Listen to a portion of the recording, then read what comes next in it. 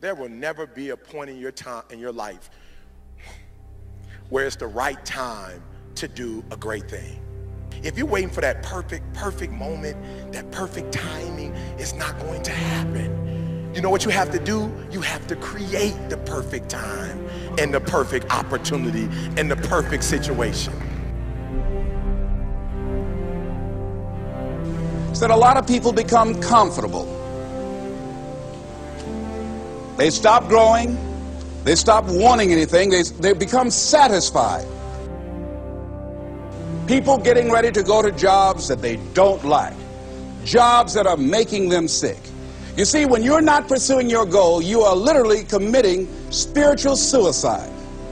When you have some goal out here that you're stretching for and reaching for that takes you out of your comfort zone, you'll find out some talents and abilities you have that you didn't know you have. When the messenger of misery visits you, what are you going to do? What will keep you in the game?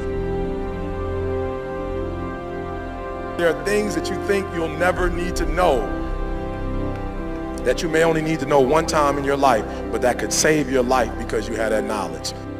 Unless you attempt to do something beyond that which you've already mastered, you will never grow.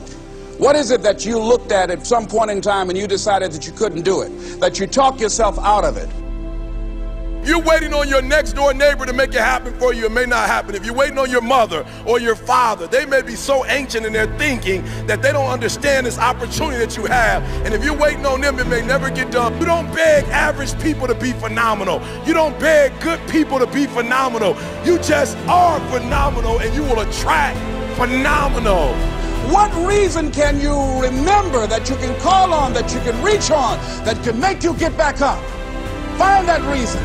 If you're not where you are, if you're not where you want to be, if you don't have what you want to have, if you're not where you think you should be at this particular place, it has nothing to do with the system, but it has everything to do with the fact that you're not making the sacrifice.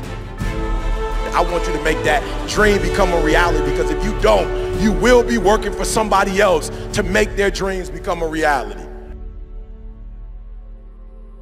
Everybody is against you or don't believe in you no more. And let me tell you something, that's a lonely feeling.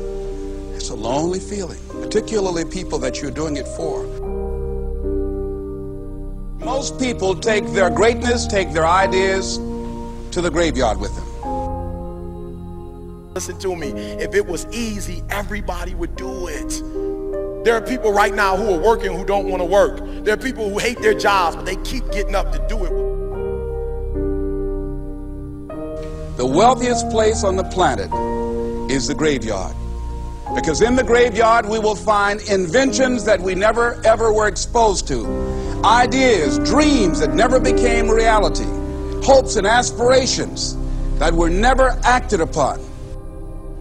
The question is, what are you going to do with your time?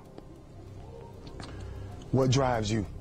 And greatness is a lot of small things done well.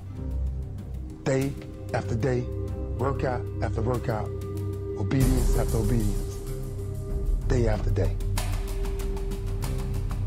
When things don't work out for you, when things happen that you could not anticipate, what are the reasons that you can think of that can keep you strong? You will never ever be successful until you turn your pain into greatness, until you allow your pain to push you from where you are to push you to where you need to be. Stop running from your pain and embrace your pain. Your pain is going to be a part of your prize, a part of your product. I challenge you to push yourself. See, it's easy to be on the bottom. It doesn't take any effort to be a loser. It doesn't take any motivation, any drive in order to stay down there on a low level. But it calls on everything in you. You have to harness your will to say, I'm going to challenge myself. I mean that what you did last week don't count. Today is the only important day. There are 86,400 seconds in a day, and how you use those are critical. You got 86,400 today, and what you do today is going to cement who you are. Nobody's going to talk about what you did last week. That the biggest enemy you have to deal with is yourself. There's an old African proverb that says, if there's no enemy within, the enemy outside can do us no harm. you have this opportunity of a lifetime. It means absolutely nothing if you don't take advantage of it in the lifetime of this opportunity. I got a saying that when life knocks you down, try and land on your back, because if you can look up, you can get up. If you want a thing bad enough, to go out and fight for it, to work day and night for it, to give up your time, your peace, and your sleep for it. If all that you dream and scheme is about it, and life seems useless and worthless without it. See, it's time now. If you want to make this your decade, you've got to start saying yes to your life.